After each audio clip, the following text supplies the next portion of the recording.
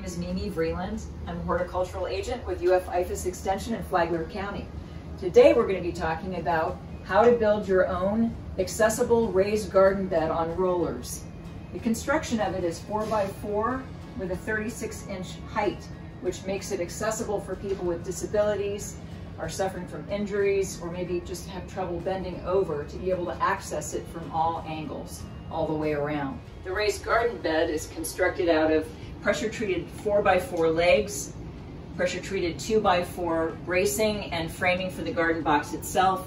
And the garden box is sided with smooth 1x4 cedar for both the capping and the side. And just take into account that the rollers are about 3 to 4 inches. So take that into account when you're actually cutting the lumber for the legs. All right, let's get started.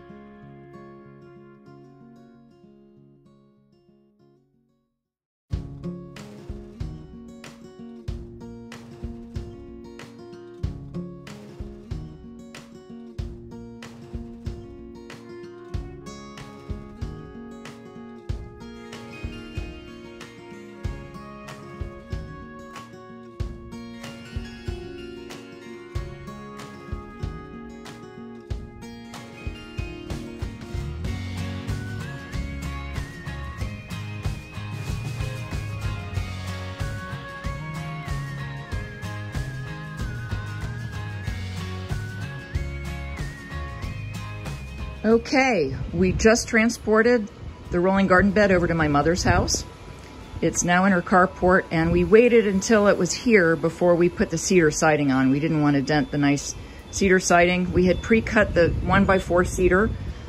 You can see that once we put it in, it's stacked so that there are 4 pieces, 4 1x4s, starting with the first piece that covered over the initial framing for the flooring, and then the rest, the other 3, to cover the siding of the box itself.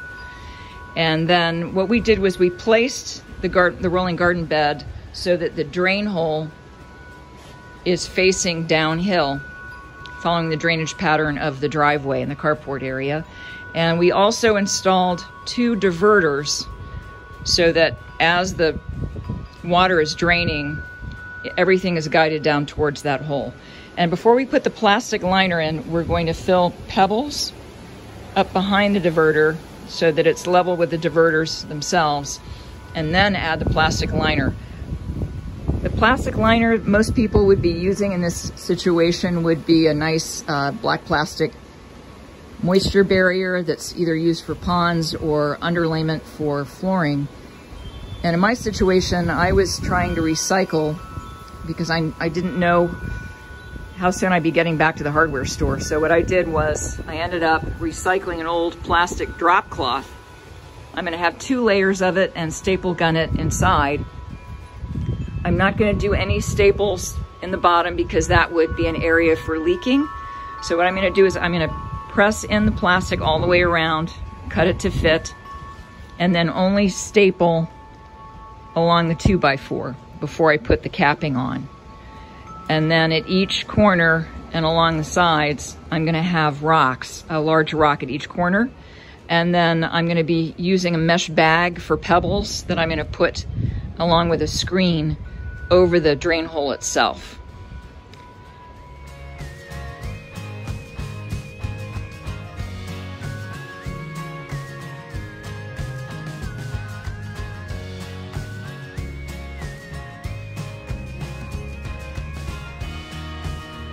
Some of the ways that I've recycled materials. I've got an old piece of screening. I need to take this to get it rescreened. This is an old bathroom screen, window screen. And what I'm doing is I'm gonna cut a piece out of the screening that's still in good shape.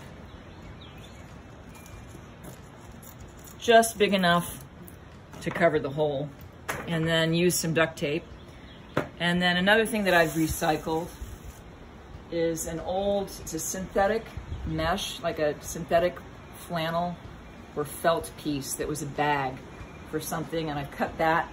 And this is what I'm going to use to put the rocks in.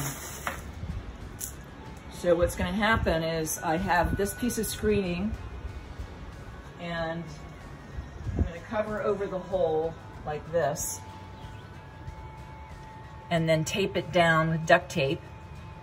And then after the liner's in, then I'm going to put this mesh bag with the rocks over the hole once the plastic liner's in.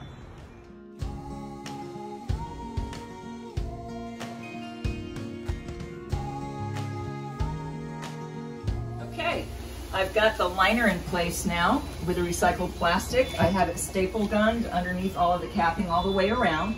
I've placed most of the capping on, and I left a few pieces off to show you that I had it pre-drilled and marked each piece all the way around so that I remembered which piece to put where all the way. I've got both capping pieces and this final corner cap right here. So we're set to go, and I do have the rocks for drainage in the bag with a rubber band to keep the soil out of the pipe. And over here I've got a wheelbarrow ready to go with pre-mixed 3 parts of 1 part compost, 1 part manure, and 1 part kind of a lighter planting container, raised garden bed soil that's a little bit lighter for a raised bed, just so it's easier to roll around. And I also got a nice assortment of different kinds of heirloom vegetables, which are great to use because a lot of the heirloom vegetables will reseed, so you can use the seeds for next year. And I've got a kind of an assortment of cucumbers, squash, peppers, and basil that will be nice for a raised garden bed that is only going to be about 9.5 to 10 inches deep.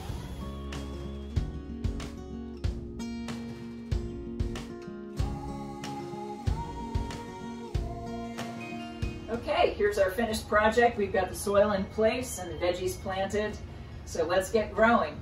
If you have any other questions, please visit our website. We'd be happy to assist you with any other information. Have a great day. Thanks for joining us.